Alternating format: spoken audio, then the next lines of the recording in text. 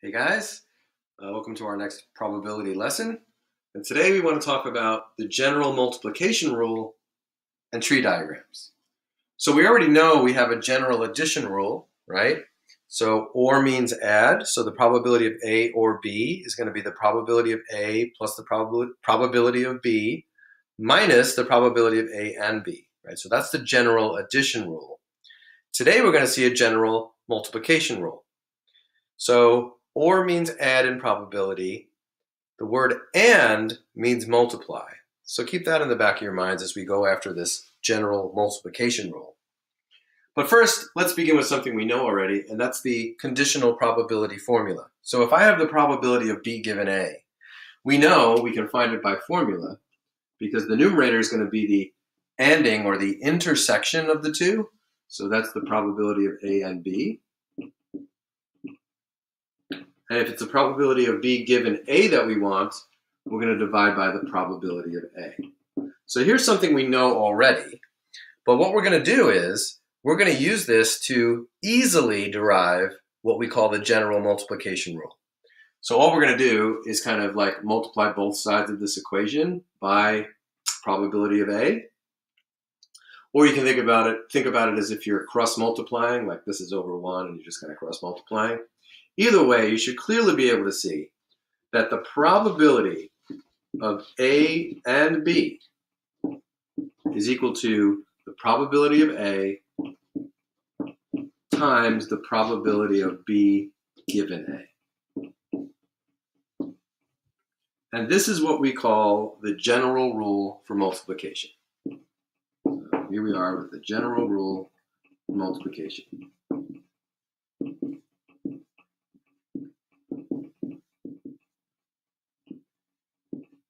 And general rules, of course, are great because they always work, right? The general rule for addition always works.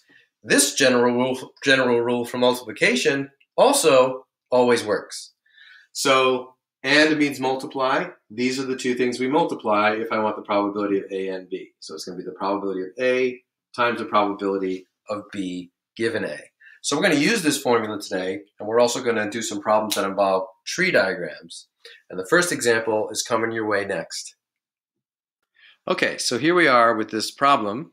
So let me read through it. It says, for men, binge drinking is defined as having 5 or more drinks in a row, and for women, as having 4 or more drinks in a row. 44% of college students engage in binge drinking, 37% drink moderately, and 19% abstain entirely. Among binge drinkers, 17% have been involved in an alcohol-related car accident in which they were driving while intoxicated. Among moderate drinkers, 9% have been involved in an alcohol-related car accident in which they were driving while intoxicated. So if we choose a college student at random, we'll define the following events. So we're going to call event A, the student is a binge drinker. B, the student is a moderate drinker. C, the student does not drink. And D, the student has been involved in an alcohol-related car accident in which he or she was the intoxicated driver. So our first task here is to use probability notation, using probability notation, symbolically indicate the underlined probabilities above. So you see those percentages in the words up there. We want to write each of those using the symbols of probability. So let's see if we can do this. Okay, so we just read through the problem. What we want to do is write symbolically what these underlined probabilities are. So the first one there is 44% of college students engage in binge drinking, right? So 44%. So event A is the student is a binge drinker, right? Binge drinker. So the probability of A is simply going to be 0.44. So that's pretty straightforward, right? The next one, also straightforward. It says 37% drink moderately. B is the event that the student is a moderate drinker. So the probability of event B, the probability that the student is a moderate drinker, is 0.37. And 19% abstain entirely. So C is a student that doesn't drink. So they abstain entirely from drinking. So the probability of event C is going to be 0.17. Okay, that was easy enough. Sorry, 0.19 actually, not 0.17. So 19% abstain. All right, it goes on to say that among binge drinkers, 17% have been involved in an alcohol-related car accident. So D is the event that you've been involved in an alcohol-related car accident. But this says among binge drinkers, right? So 17% is not going to be the probability of D.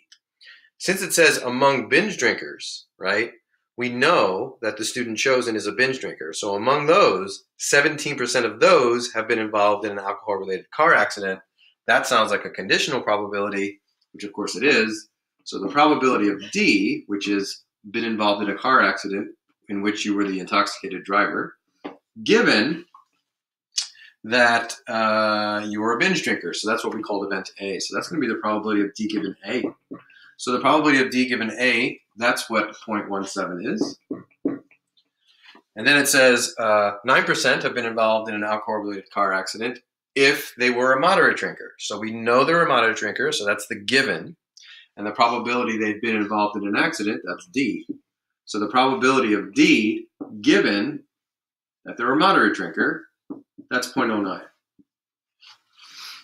So let's see if we can get the probability of D given C. So what would that be? Well, the probability of D given C in this case, right? C is the event that the student does not drink.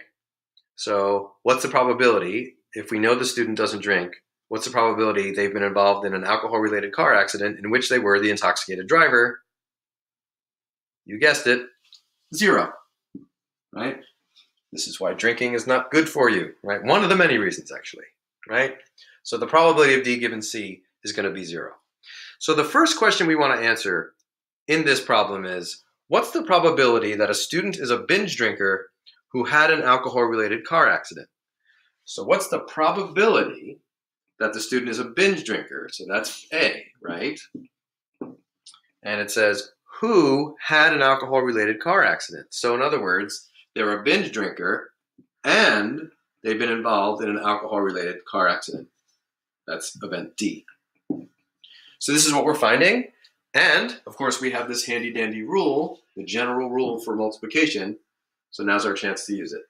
So the probability of A and D is going to be simply the probability of A times the probability of D given A. So in this case, the probability of A, of course, just 0.44 that is, times the probability of D given A, which is 0.17. And if you multiply these together, I think you get something like 0.0748, right? So there's a 7.5% chance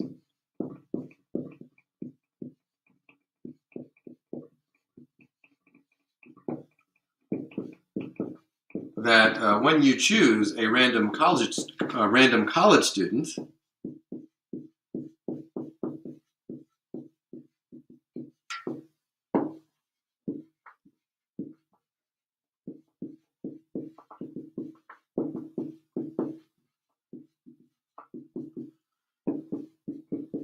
this student will be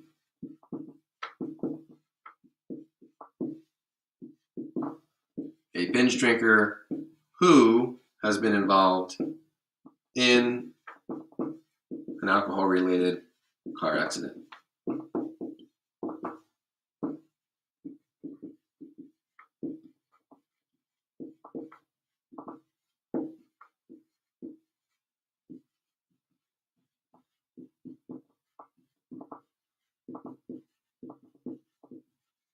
Technically, alcohol-related car accident in which they were the intoxicated driver, but we get the idea here, right? And I'm running out of room anyway. So there's a 7.5% chance that if you choose a random college student, that random college student you've chosen will be a binge drinker who has been involved in an alcohol-related car accident. So that's one way that we can use this rule, the general multiplication rule. So let's move on to question 2. So question 2 says this. So question 2, and this is where we're going to need a tree diagram. It says, what's the probability that the student has been involved in an alcohol-related car accident? So we know symbolically what we're finding, right? It's just simply this. But it's not that simple to answer the question But what will help us answer the question is if we can build this thing called a tree diagram. So let's do it. So if you're a college student, we're classifying you either as a binge drinker, right? So we're going to say that's event A. We're going to say you're a moderate drinker, that's event B. Or you don't drink at all, that's event C. So you're classified as one of these. And if you are a binge drinker, that means, well, you've either been involved in an alcohol-related car accident, that's what we're calling D, or you haven't, so that would be D complement. Same here, if you're a moderate drinker, you've either been involved in one, or you haven't. And I guess we'll do the same thing for C. So this is what we call a tree diagram. And we can place probabilities upon this diagram. So we were told that 44% of college students are binge drinkers, so that's 0.44. We were told that, 37% of college students are moderate drinkers, and 19%, that's event C, don't drink. Okay, so if you go along the tree diagram here, we know that we're dealing with a binge drinker. So if you're a binge drinker, what's the probability you've been involved in an alcohol-related car accident? Well, that's this right here, right? Probability of D given A. So we know A happened. Now what's the probability of D? Well, that's 0.17. And of course, if that's 0.17, D complement must be 0.83 if we know the student is a binge drinker. If the student is a moderate drinker, then the probability that they were involved in a car accident in which they were the intoxicated driver is 9%. And the probability that they haven't been involved in such an accident is 91%. What's this probability, though? The probability that we know we've chosen a student who doesn't drink. What's the probability they've been involved in a car accident in which they were the intoxicated driver? And of course, that is 0. And if that's 0, the probability that they haven't been involved in an alcohol-related car accident in which they were the intoxicated driver, that's 1. Okay. Now, the next thing we're going to do is we're going to find the following probabilities. So the probability of A and D. Now, if you've seen tree diagrams before, and you probably have, you probably remember that we multiply as we move along the branches. But I think we know why now, because it's going to be the probability of A times, now when we write this, it's not really the probability of D.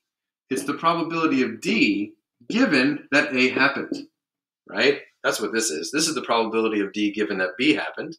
This is the probability of D given that C happened, right? And I think we found this probability as part of our question 1. We did. That was 0.0748.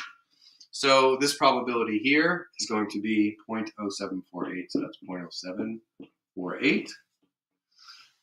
And yes, we can see here that if I want the probability of A and D complement, that's going to be the probability of A times the probability of D complement given A. In other words, the multiplication of these two, 0.44 times 0.83. And if we do that multiplication, I think we get 0.3652, something like that. Now, I'm not going to write the rest of these symbolically because I think you can grasp the idea at this point that we're just multiplying along the branches. So the probability of B and D will be just the multiplication of 0.37 times 0.09. So I'll write the numbers this time. So 0.37 times 0.09. And that turns out to be 0.033, I think. Can't read the number. 0.033. Yeah, I can't read that. Sorry, I got to actually do that one. So 0.37 times 0.09, and that's 0.0333. So it's 3 threes, okay. So 0.0333. The probability of B and D complement is going to be the multiplication of 0.37 and 0.91. And those multiply to 0.3367. The probability of C and D is going to be 0.19 times 0. 0.19 times 0. That's 0, of course. So the probability we choose a student that doesn't drink and that student's been involved in an accident like this, 0. And the probability of C and D complement is going to be 0.19 times 1. So, of course, that is 0.19.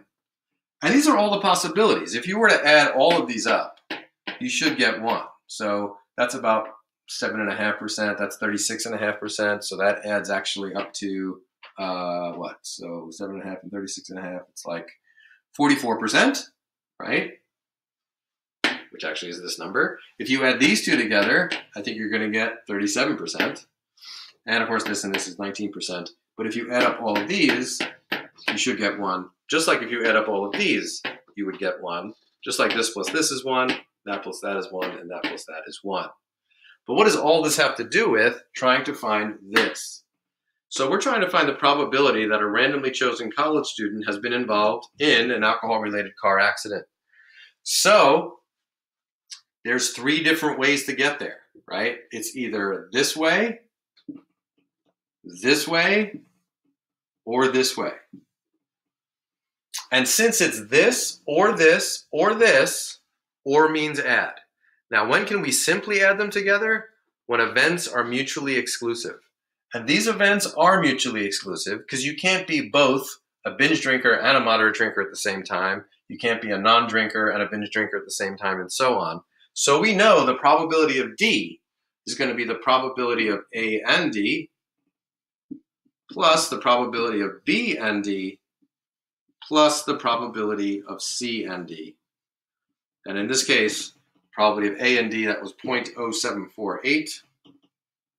The probability of B and D was 0.0333. And of course, C and D was just 0. So the probability, if we choose a student at random, that they've been involved in an alcohol-related car accident is going to turn out to be 0.1081. So there's about an 11% chance that when you choose a random college student, they've been involved in an alcohol-related car accident of this type. Okay, so the answer for question 3 was 11%, right? So an 11% chance that a college student has been involved in an alcohol-related car accident in which they were the intoxicated driver. Now, question 4 says if we know a student has been involved in an alcohol-related accident where they were the intoxicated driver, now tell me what the probability is that the student is a binge drinker. So let's write symbolically what question 4 is asking for. So again, what do we know? We know the student has been involved in an alcohol-related car accident, right? So it's the probability of something given D because that's what we know here, right? We know they've been involved in an alcohol-related car accident. And we want to find the probability the student is a binge drinker. So that's what we called event A. So we're trying to find this, the probability of A given D. So here's what we know. We know the formula for conditional probability is simply going to be the probability of A and D divided by the probability of D. Now the probability of D, of course, that was the answer we got from question 3. So let's write this off to the side. That was the probability of D was 0.1081. And the probability of A and D, that was the answer to question number 2, right? Question number 2 was what's the probability a student is a binge drinker who had an alcohol-related car accident? So binge drinker and they were involved in an alcohol-related car accident. And that answer for number 2, if I recall, and actually I don't recall, so I got to look it up real quick. That was, I think, yeah, there it is, 0.0748. So once you have these two numbers, finding this probability is pretty straightforward, right? So the probability of A given D is going to be equal to the probability of A and D, so that's our 0.0748 number, divided by 0.1081. And when we do this division with a calculator, which I can't find right now. Oh, there it is. So we're going to get what? So we have 0.0748. And I can't read anything on this screen here. So divided by, 0.1081, sorry. So we get 0.6920, something like that. So the probability of A given D is equal to 0.6920. Now, that's the answer to this question. which is nice. It's always nice to get the number correct. But we're, of course, going to interpret that number. But before we do, this, of course, looks very easy. It's just plugging into a formula. But these questions tend to be amongst the hardest that we see. And that's because usually what they do is they don't set you up to get to this answer. What they usually do is they just give you all the information and say, okay, if you know the student has been involved in an alcohol-related car accident, now tell me what the probability is that they're a binge drinker. So you haven't done any of the other steps. You haven't created the tree diagram. You haven't found any of those probabilities. They just ask you this. So it's hard to put that all together. So here's the answer, 0.6920. Let's do the interpretation of this answer. So if a random college student is chosen,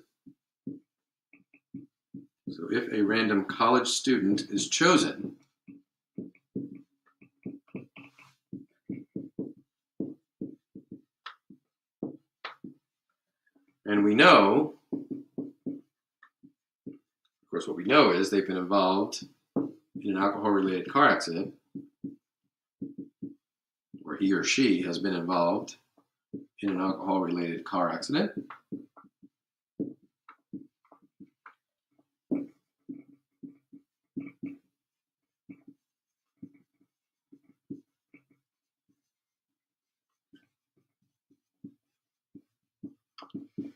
There's a 69% chance. That's a pretty high percent chance, 69% chance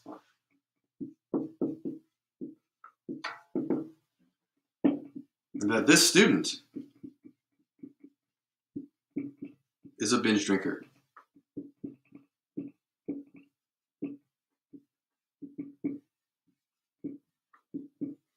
So that's an important probability to know. So if you're talking to someone or you hear about someone that's been involved, a college student who's been involved in an alcohol-related car accident in which they were the intoxicated driver, there's a really good chance, 69% chance, that that student is a binge drinker.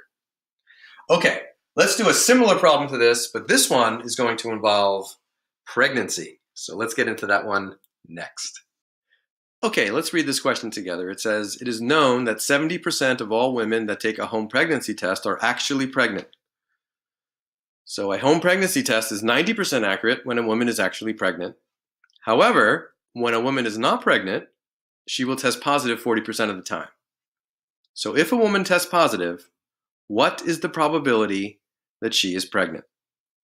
Okay, so let's dive right in. Okay, so we have this problem with the pregnancy tests, and we're going to do it with the tree diagram. And first of all, let's figure out what it is we're trying to find. At the end it says, if a woman tests positive, what's the probability she's pregnant? So what do we know? We know she tests positive. So it sounds like a conditional probability because we know something. So we know she tests positive. What's the probability she's pregnant? So the conditional probability we're trying to find then is the probability that she's pregnant given that the test is positive. So let's begin by building the tree diagram. So here's what we know. The woman taking this pregnancy test is either pregnant or she isn't. I believe that's how it works. So she's either pregnant or she's not pregnant, the complement of being pregnant. If she is pregnant, the test will either produce a positive result or a negative result.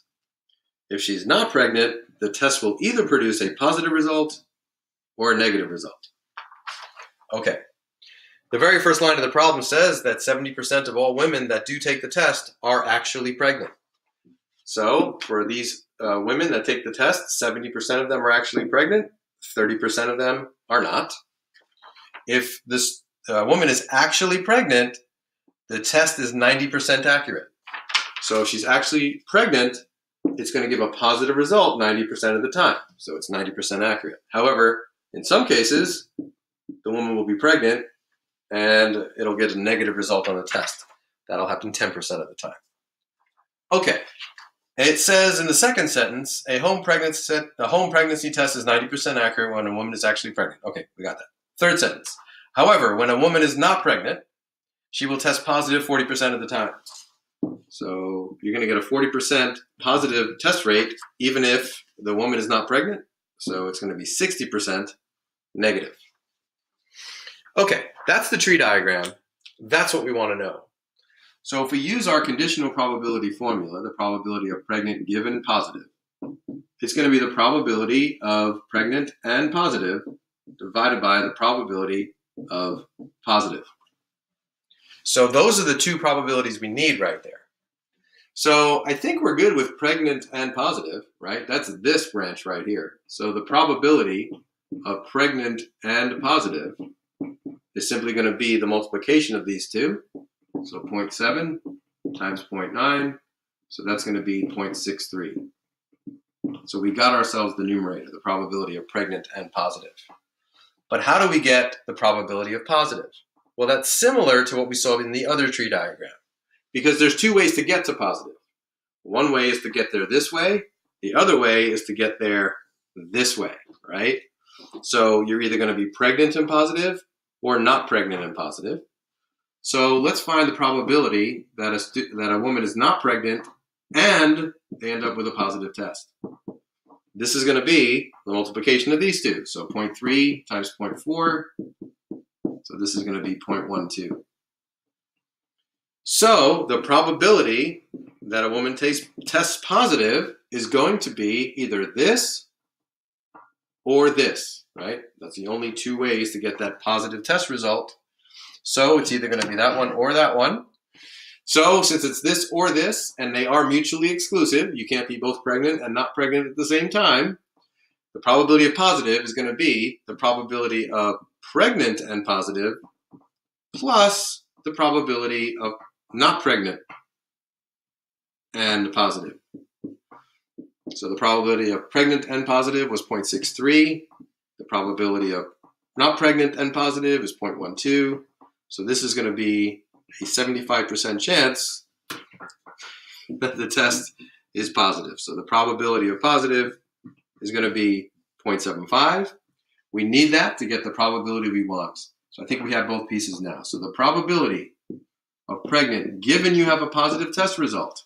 And before we find it, let's face it, this is an important probability to know.